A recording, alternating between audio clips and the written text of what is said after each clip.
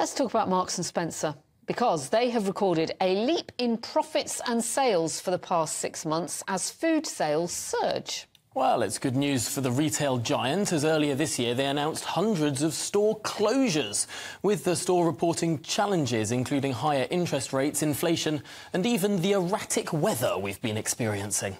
Well, joining us now is Liam Halligan, economics and business editor with On the Money.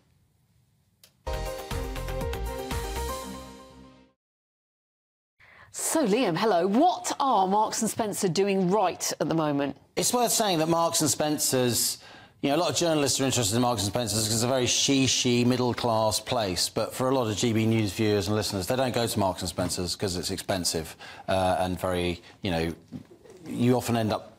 You get quality, you get what you pay for, but they're not likely to shop in Marks and Spencer's. So I'm going to talk about Marks and Spencer's and then I'm going to talk about retail sales across the board because it's two very, very different pictures. Let's have a look at Marks and Spencer's. I've got a little graphic. I know you like a graphic, Pip.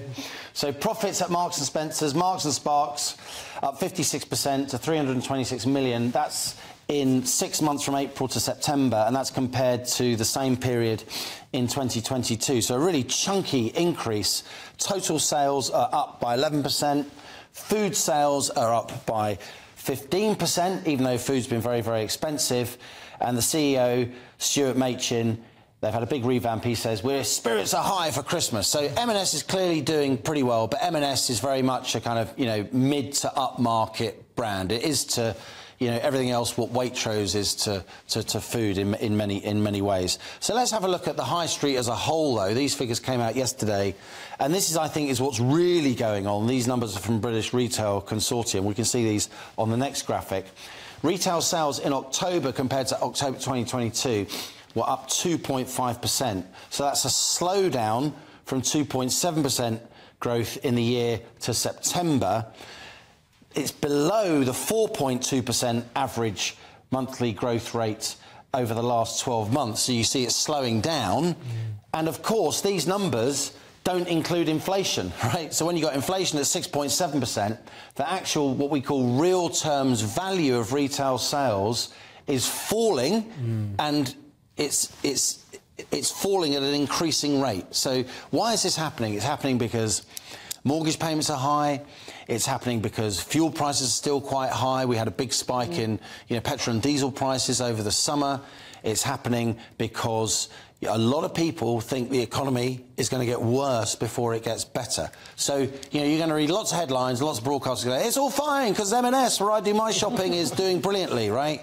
We're GB News. And the reality is, M&S is doing very well. It's a fantastic store. It's an amazing British business, global brand. St Michael, it used to be in my chapeau to M&S, but M&S isn't really indicative of what's happening on the British High Street. The British High Street is struggling. But if you're the Monetary Policy Committee of the Bank of England, if you're the governor of the Bank of England, might you not be looking at those broader figures, that there's a sort of slowdown in consumer spending, and think, our policy's working?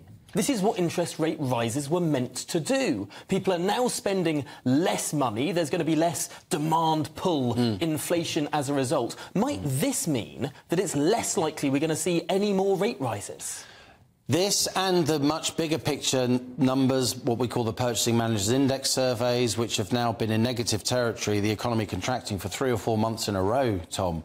The GDP numbers, which have quite literally flatlined, but 0% growth in some recent months. So we have had 14 interest rate rises. Of course, last week the Monetary Policy Committee kept interest rates where they are, as they did the month before, at 5.25%. We've got an inflation number coming out next week, which will go down from 6.7% probably to like 6.1, 6.2. It might even go below 6. Getting close to halving. But because we had the Ofgem energy price cap was lowered at the beginning of this month in October. It's an October number.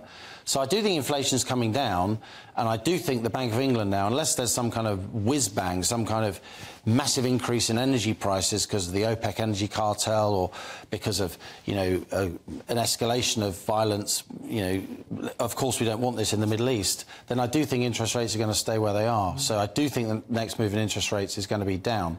But the big picture here, for all the headlines about M&S, which we applaud, great shop, it's not true that the British High Street on current current form is in for a good Christmas. Wow. Don't know what to say about that.